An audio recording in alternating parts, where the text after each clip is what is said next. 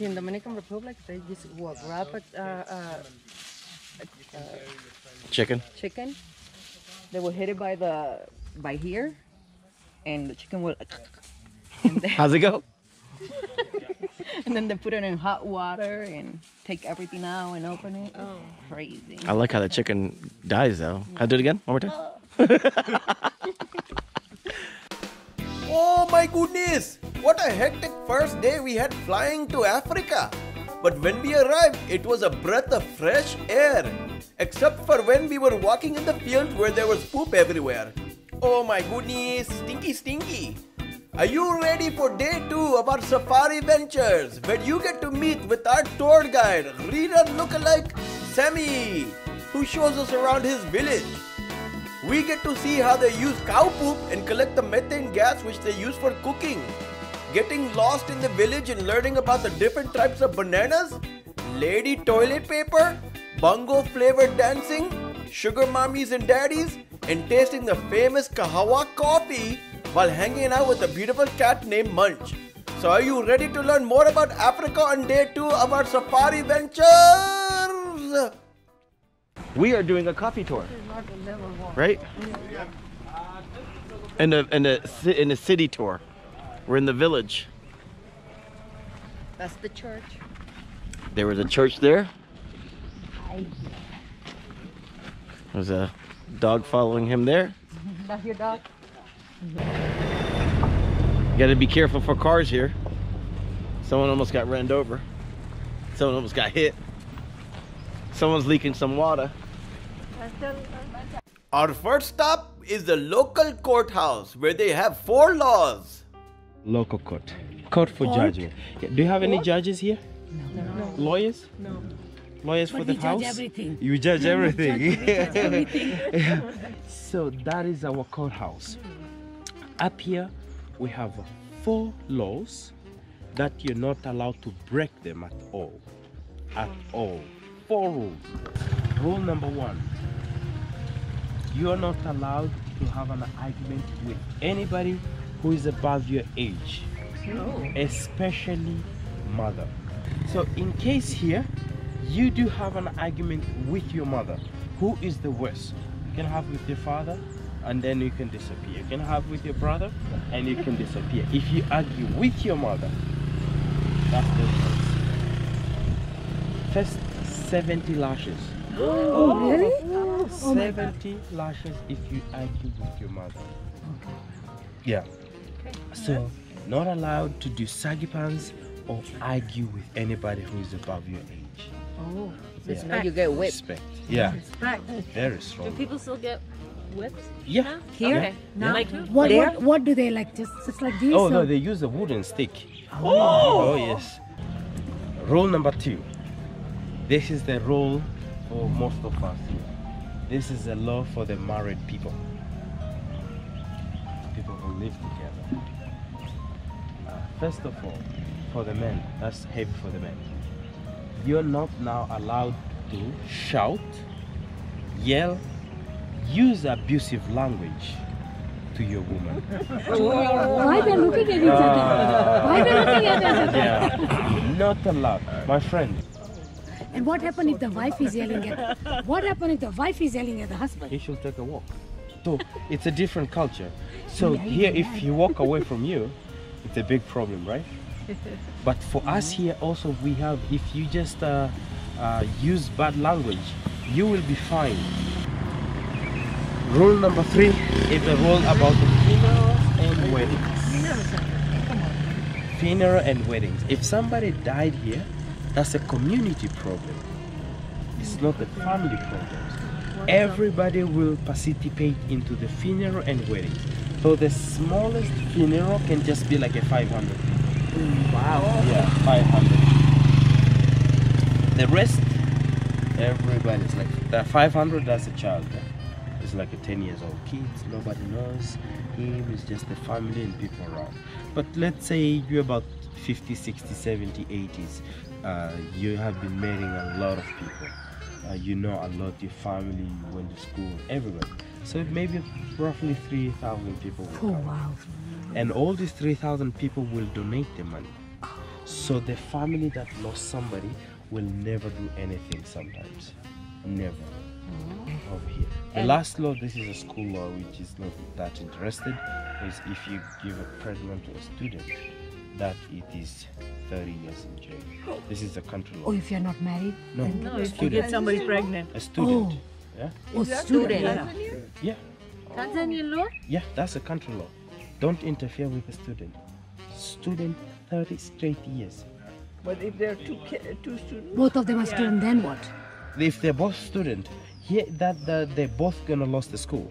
Though the boy can go to jail also, And not the girl. not the girl. That's not fair. The girl will just go home. That's totally Will just go home and the baby. take care of the baby without the father. They implement this law because here, you know, we are paying bride price. When I want to marry a girl, Okay, you pay the money. I and pay. I pay. Yeah, diary. I pay. Diary. Yeah, I pay to the family. Oh, the opposite. For us here, we pay.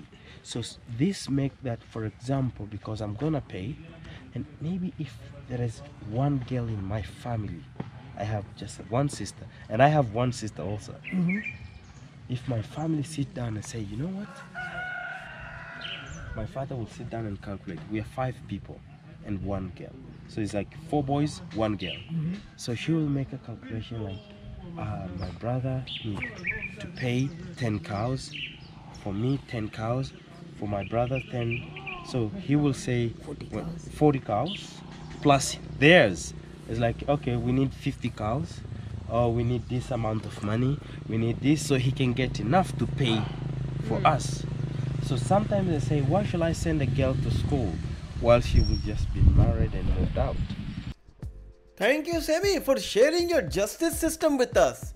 Now that we learned the 4 laws, Sammy had one more thing he wanted to tell us to see if it should be on paper or law. This has become a big problem in the village. What are your thoughts about this potential law? You know what? One law that we are thinking to make. That's sort of what happens. We are thinking to make, and also we are thinking like, should we put it on law or should we put it in curse? Now here there is a big problems of sugar mummies and sugar daddies. Oh. This is a new problem. You see, a 20 years old man, he's dating a 60 years old woman. Huh? Oh yes. Yeah, sugar mama. Sugar mama. Yes. Sugar mama. And there's like, and it's very nice. It's like everyone says, why should I date a 25 years old girl? He need an iPhone, he need this, he need this. Too much Too asking. expensive. Yeah, too High expensive. maintenance. I just need to get old woman, maybe he's just retired. If I ask the money for good clothes, a nice phone, I got it and then I'm done.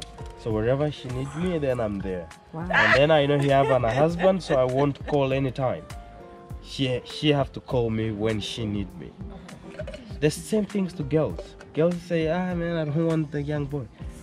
Does he have money? No. Can he take me out to the expensive hotel? Can he buy me a phone? Can he buy me a laptop? Can he buy me Expensive this? stuff. No. Better I can just have Sugar daddy. sugar daddy. We met once a week. I have money to live out. He's taking care of me. That's a new life. Huh? So we are thinking, because they can hide, you won't see, but it's there. So they want to put it like a curse. If a young man dated his mother, Yeah, mother's age, right? yeah, it's gonna be his. Other people's like, one, her mother was 45. He is 19. He's dating a 65 years old woman. That's grandma. Yeah. So this is kind of like the town. Are you dance?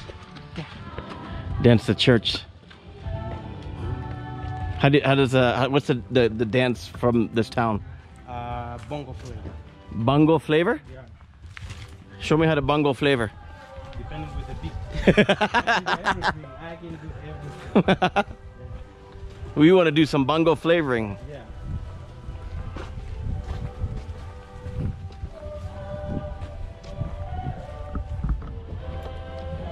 There's a church over there and they're having some fun. The service start different services, Yeah. different time. Like the one I went, started at 6:30, ended up at 9. Okay.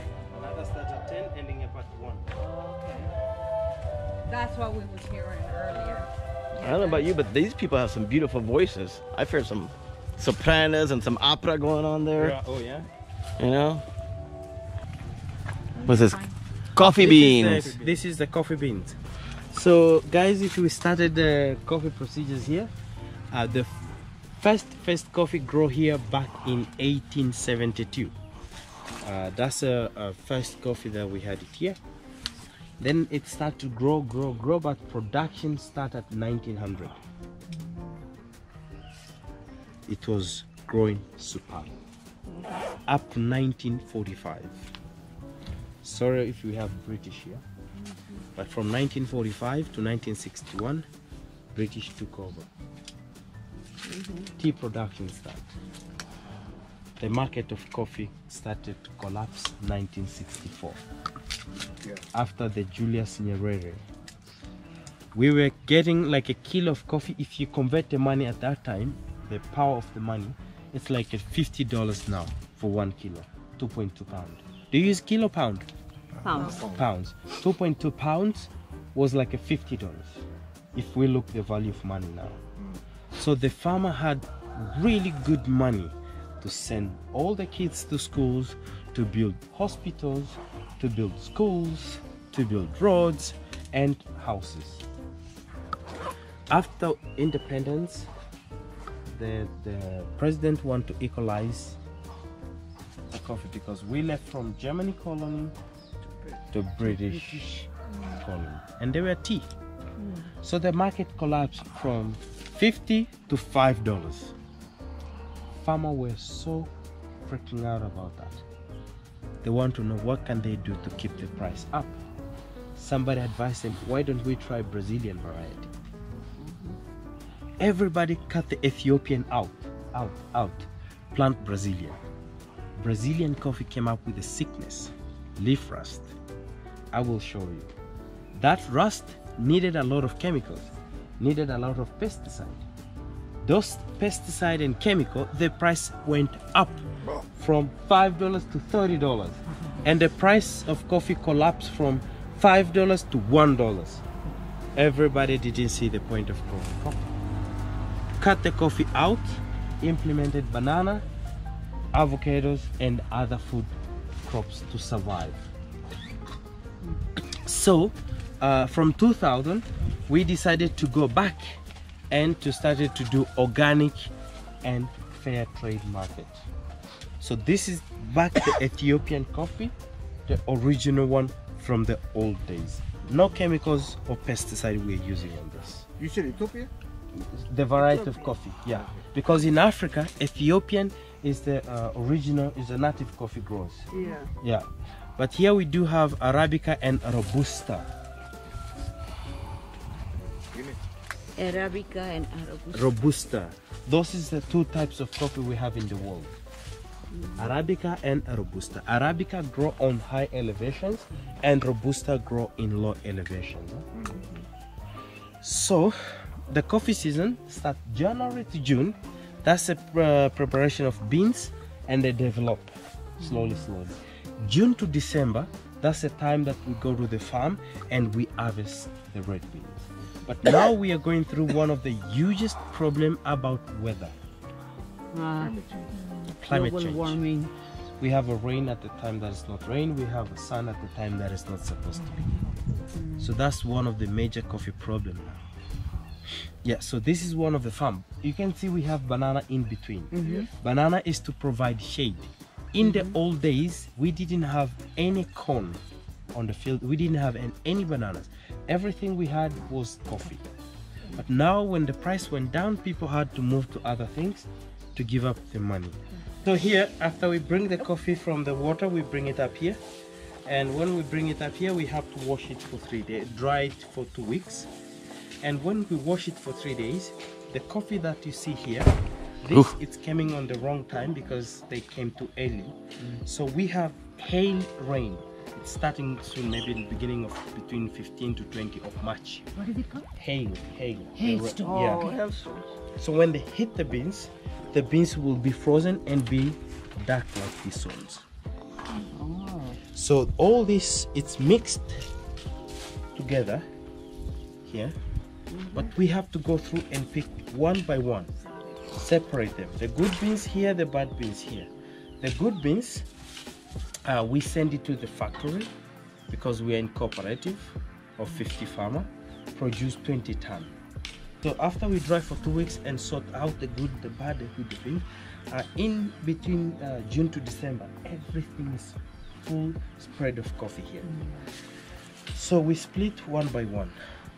The good quality, I say it's got fair trade and organic, and the low quality coffee we used to throw them away, but now we are selling it to Starbucks. That's over there, the crappy. Cut. Are you making it up? No? No? Serious? Serious. I can go to Starbucks and say, this is coffee from Tanzania? And it's not a good one. So what also. we said, Not you that know, it's the Bad, thing it is, sounds good too. the thing is, when they come to buy coffee here, Yeah. if you brought them this, they say it's too expensive because they don't want to buy this 2.2 pound for $6. They can get this here for $2, 2.2 pound. That's why we don't throw them away. So guys, here we are making biogas, with what we call methane gas. Methane. Yeah, from the cow we collect it coming down here. What? Steam tanks. We take the pipe when the poo go to the tank. We collect the gas we use for cooking, and leftover is the best compost because it's fertilizer for the ground. That's Yeah. awesome. Naja, we should start collecting that from you in the morning. Collect them what? Methane gas. Gas? Yeah, they collect cow methane gas in here and they use it for cooking. You took them. Is Huh? your wife? That's what they do. Oh, Girlfriend. girlfriend. Well, here his wife. Yeah, this you should call your wife. Yeah. How many have you been together? 9. 9 8 years. That's Almost 9. You wanna go check it out? Hi, look at the cutro. The who? The dog. No, Kutro. so it's oh sorry. Oh, it's okay. It's coming down there. So We from have- poop Yeah, down. This is the steam tanks, and then when below yeah, is so that? it's going through here. We have like a, you see the hole here. Yeah. Yeah, it's going down there. When it's full, it's go down there, and here we go tank, collect, and then the gas for cooking and left over here. That's the leftover compost. Yeah, and then that we use for the farm. And then that's a leftover tire from someone's car. My car. Your car. Oh my gosh. This is where you... So this is so what they do is they the cows poop there. The poop goes down in here. It goes into here, and then it goes below as a tank, and then the methane they collect it here, and then all the gas gets taken to cook, and then they put the rest of the compost in there for fertilization. Wow. That's pretty cool. You know when a dog dies here, we bury In Dominican Republic, they just will grab a Chicken. Chicken. They will hit it by here, and the chicken will. How's it go? And then they put it in hot water and take everything out and open it. Oh, crazy. I like how the chicken dies though. I'll do it again. One more time. my friend. Touch Silk plant. Oh, yes. toilet paper. How did you know? You're experienced. You have She been has- for the She long. lived here so long. This is a lady toilet paper. You want to see what men use? Pine cones. No, the man told me that. No, That's why you hear them howling. Ow! See papaya? I use- have Oh wow, that's a big tree compared to ours. It's a very good medicine for the ringworms. Ringworms. what? Ringworm? Ringworms, yeah. And also for the soap. If you just get a green papaya and you smash, it will give a white milk. That milk you can use as a soap. We got lost? Oh no. No, not at all, my friend. You look that way. Do we go that way or this way? This way. Oh, I think we're lost. We lost? Yep. No. He looked that way. He's like, which way did we go? You see the. He was eating the berries and hallucinating. Oh yeah, you see down the view, eh? Oh wow.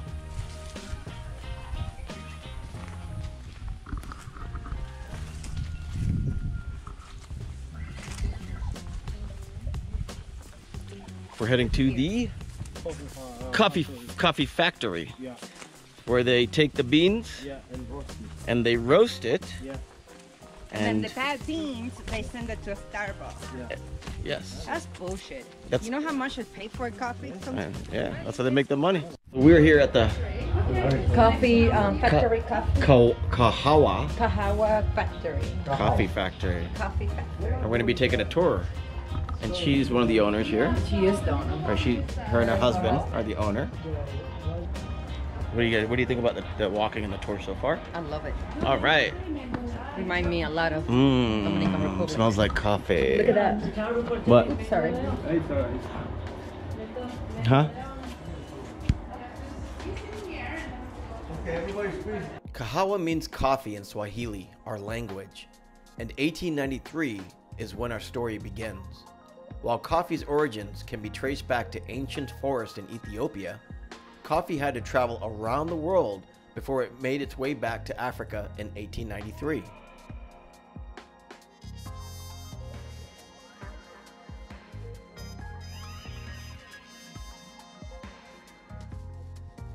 This is an iced coffee, yeah?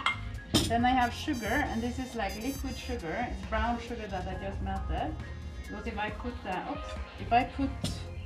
this is the brown sugar. If I put this inside, it will not yeah. So that's why I have this liquid. So here, this is my iced coffee. So whoever wants to try that is welcome. Then I have our coffee bean without chocolate. They have to eat. This is peanuts without chocolate. The highlight of the afternoon was meeting this beautiful cat named Munch. Just look at that design on his fur. Beautiful, just like the village and coffee farm tour we took. Very good. We sure enjoyed walking around and learning more about the village culture and drinking Kahawa coffee at the roastery. I will have to reach back out to Sammy at a later time to see if they passed the sugar mama and daddy law. In day 2, part 2 of our safari venture, we go to our next destination, the Grand Melia Hotel, a 5-star hotel in the exotic natural setting of Arusha. Somehow we end up in the staff-only area where they have a farm, chickens and lodging behind the hotel. Then we go to the Cultural Heritage Center, where a painting sold for over $180,000 US, and where Najwa learns how to play an African instrument. I think she has a future here as a musician. Psych! Thank you for watching and come again! Ding ding ding! Excuse me. Your boobs are showing. Bumblebee tuna. Bumblebee tuna. I can buy myself